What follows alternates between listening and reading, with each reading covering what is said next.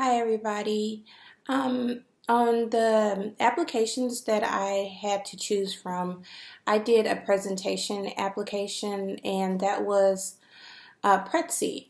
I really like Prezi because it was enhancing my videos for PowerPoint. So instead of using PowerPoint, I could use Prezi because PowerPoint gets generic sometimes. So Prezi has a lot to offer. Um, I I think Prezi is like a production aspect, a production application because it enhances your videos and whatever you put on there, it enhances. It's like the pictures, you could choose from many different type of pictures, many different type of fonts, everything. So that's why I chose Prezi. And then I um, I didn't have to pay for it because I used my student email address. So if you log on with your student email address, you won't have to pay for it. So it'd be free. So, but if you want like to get upgrades with like storage, more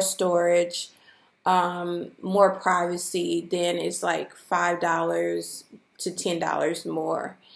Um, Prezi is really used for clients, for businesses, their clients, engaging their clients, using for team training, and Prezi is used to boost up their sales.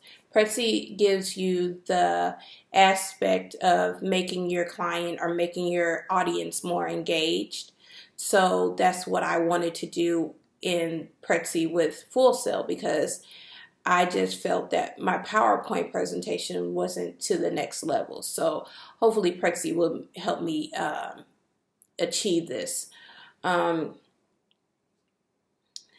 What features are a benefit? It gives you different templates to use, and it gives you a lot of different fonts, like I said, a lot of pictures to choose from. So I think that is one of the benefits that I think that I will use mostly because PowerPoint, you just use clip art or you just use whatever that you have on your computer. I think it needs to be more open to bloggers and YouTubers because that will give their audience more, it would make their videos more engaging. So I think that's one of the things that they really need to promote are blogging and YouTubers on there. They're promoting businesses right now, but if you promote for bloggers and YouTubers, I think that will boost up your sales. So I think PowerPoint is better right now because I'm used to PowerPoint. Now, when I start working with Prezi, I think it will be much better because it offers more tools. So PowerPoint is the way I'm going right now, but in the future, hopefully I will start doing Prezi.